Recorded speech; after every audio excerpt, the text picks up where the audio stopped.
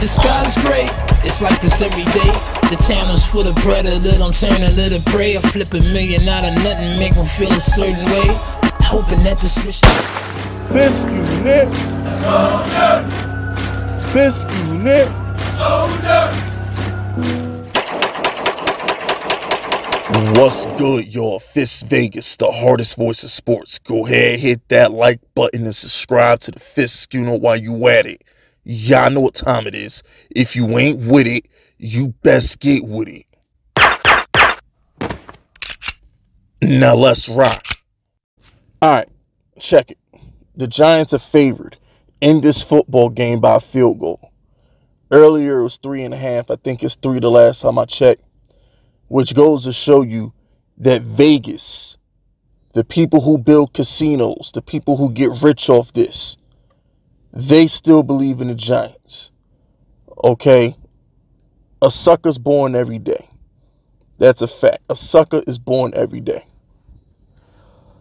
So they're going to be stupid motherfuckers out there who think the Bears are going to beat the Giants with a quarterback that can't complete a forward pass. But smart people like the Fisk unit know good and damn well that Wink Martindale ain't losing to no quarterback who can't complete a forward pass. Now, our offense is filth.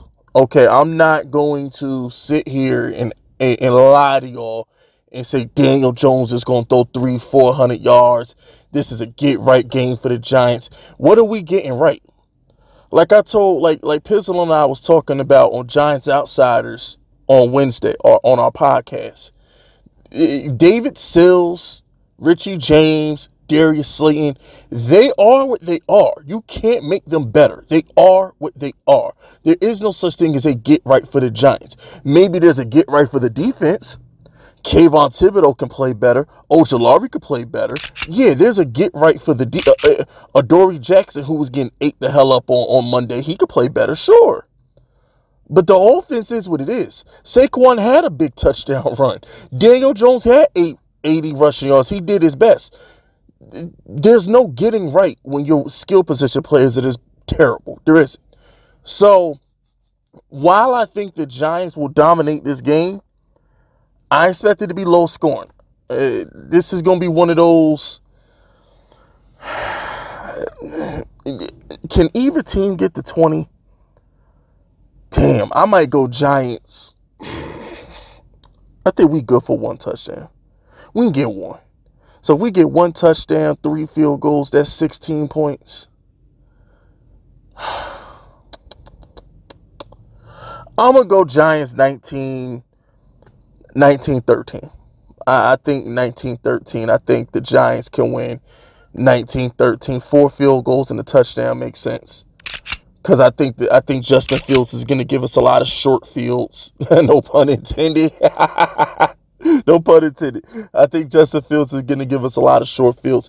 I think we're good for at least 2 interceptions. The way we're going to blitz him, you know what, I can't say that because they don't throw the ball enough. I think we'll get 1 interception. We're going to get at least 1. I think we get at least 1 interception, maybe a fumble because they're going to run the ball 35 fucking times with Khalil Herbert. I don't know if David Montgomery's playing. I don't think he is. But, you know, we'll see. It's going to be the Khalil Herbert show. 19-13. Yeah, 19-13. I think the Giants can muster up at least 1 touchdown somehow. And then the Bears, everybody, if you can't score a touchdown, you're sorry. So I think each team will have a fluke drive where they complete a couple play action passes. Saquon have a big run. Khalil Herbert have a big run. One of our sorry-ass receivers. These might be the 2 sorriest receiving corps in the entire NFL with the Giants and the Bears. Our receiving corps will make a couple plays, at least 1 drive, and that'll be the 1 touchdown apiece we score. So, yeah, 19-13 makes sense. And, you know, while I got your attention, Giants fans, the Giants are going to be favored in about at least 7 to 8 more games this season. All right, so I know a lot of people have been shitting on the Giants or losing faith because we lost to the Cowboys. Well, let's run this schedule down real quick. So we beat the Bears, right? So we beat the Bears. That puts us at 3-1. All right, we beat the Bears. We're 3-1. Now, here's the deal. The Giants will be dogs to the Bears. To the Packers in London. Okay, we'll be dogs there. We'll be home dogs to the Ravens. All right. So let's just say we lose those 2 games, Giants fans. So we lose those 2 games. We'll be favored. No, we'll be dogs at Jacksonville. Let's say we lose at Jacksonville. If we lose at Jacksonville, Giants fans, that'll put us at 3-4. We're going to be favored at Seattle. That'll put us at 4-4. Then we go on a bye week. We come home, we're favored against the Texans, 5-4. We're favored against the Lions, 6-4. At Dallas, they own us. I don't give a fuck who's quarterback. That's a loss. We won't be favored that game. So now we're 6-5. Okay? We'll be favorites home versus the Commanders. We're 7-5. We'll be dogs to the Eagles. That's a loss. We're 7-6. We'll be favored at the Commanders, 8-6. At Minnesota, we probably gonna be dogs. That's 8-7. Home for the Colts, we're favored that game. That's 9-7.